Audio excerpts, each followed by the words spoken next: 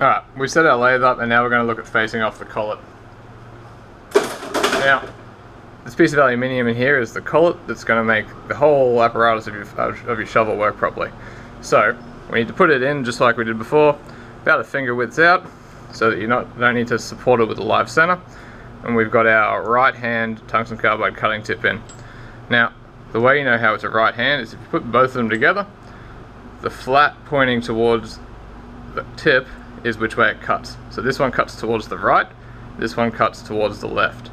So when we're facing off, we need a right hand tip to cut across, and then when we're going to cut down later, we'll have a left hand tip to cut to the left.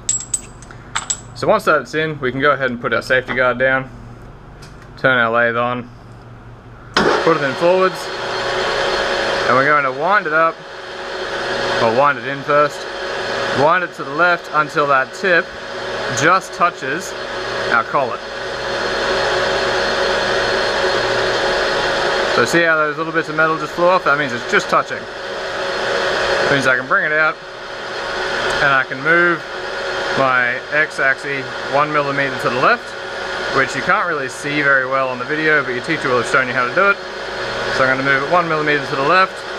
I'm going to turn my coolant on. Always make sure the coolant pump's not facing you when you turn it on, because it can come out quite quick. Turn it on. Now this needs to line up on the tip, because the tip is the part that you're trying to keep cool. So we'll line it up there, and then we can go through and slowly wind that tip through to the center.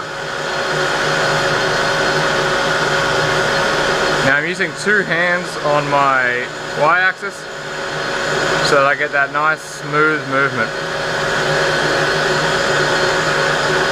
Once we get all the way into the center, slow it down, and you want to move your x-axis to the right so it brings it away. Now, if it leaves that little nipple there, that means that our cutting tip isn't quite centered. If we were to measure that with a vernier, it would tell us exactly how much we need to raise or lower it, but that much of a nipple is okay for what we're going to be doing. What we now need to do, take our collet out, flip it over, about a finger width out, and do the exact same process on this side. Now the reason we're doing this is because these are all rough cut, and you can, well, you probably can't see this one, but it's on quite an angle, so it's rough cut. We're going to cut it off so it's at 90 degrees to the rest of the shaft.